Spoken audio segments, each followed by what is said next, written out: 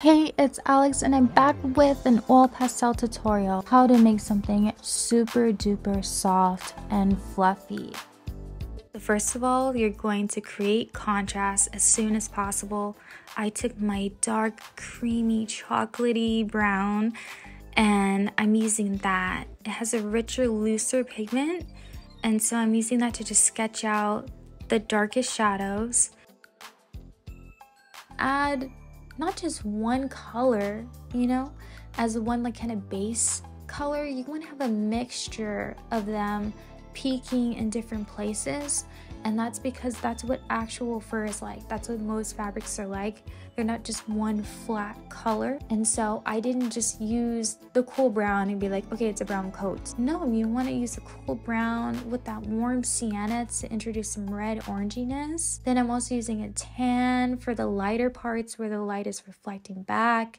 And also I'm using a mustard yellow. And then this is me adding my brightest of whites, which is like a no-no in some circles. They say reserve it for the end or don't even use it. Yeah, but I like to go in there with my creamy white.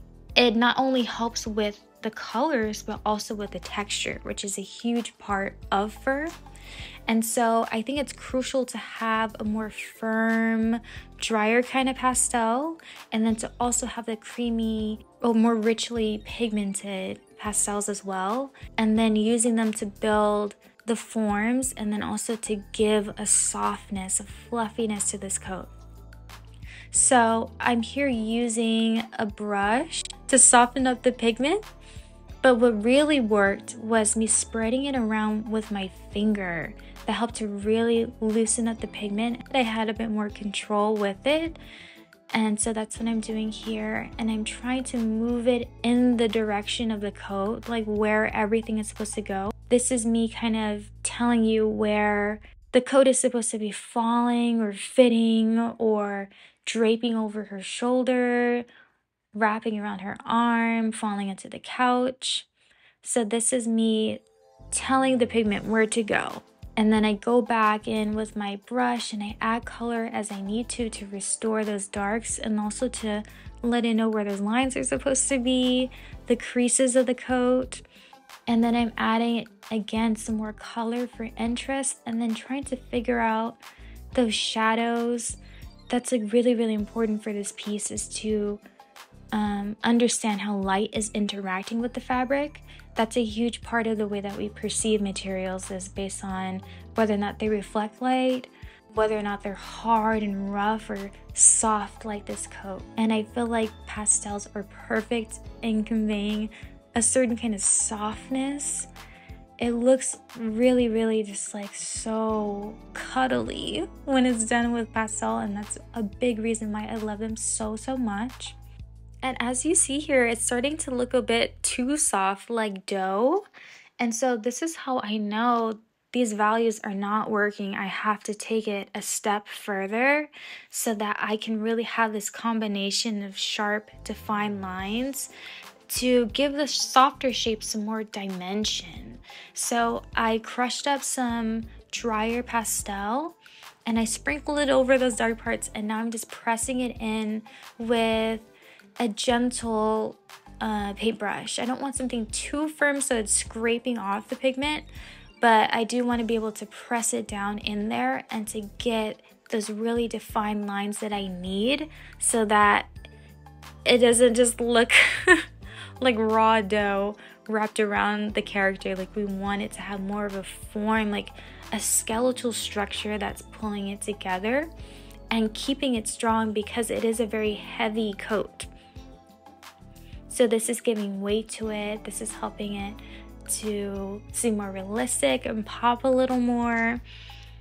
And I'm just pressing that pigment down in there and then going back as I need to with my other pastels to brighten up some certain colors and to give it some more shape. Again, with every single step, I'm making sure that nothing's getting too washed out. The pigment isn't just becoming all gray and murky, because we are working with a lot of brown. So we want to give that the color of the love that it deserves and make it look really rich, luxurious, and again, soft and cuddly. And then I'm just adding some more of my lighter colors to give balance on those edges. This piece was so important for me because I got to see how colors are interacting at different edges, like where the light and the shadow meets, and then trying to recreate what I was seeing was really, really awesome. So this is my favorite part of painting, is adding in those fine details. I think it's because after such sustained observation of my reference, now I'm seeing the picture in a totally different way, and I'm able to more accurately, I think, represent my reference than I could when I initially started the painting. It's kind of like getting into this flow state where you're solely like painting, I guess, for the satisfaction of yourself. You're thinking, okay, now the work is over. How do I add my own personal touch? How do I make this feel like it's good enough? And I kind of just work it until I'm like, I feel a sense of satisfaction.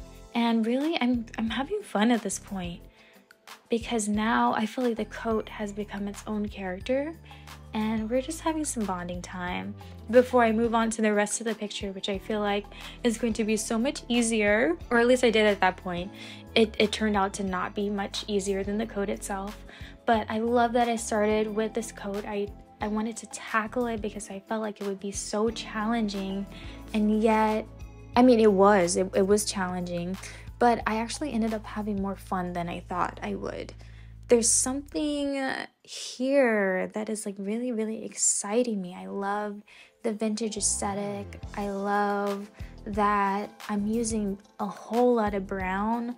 Brown is a color that I wouldn't really use that much, other than like with skin.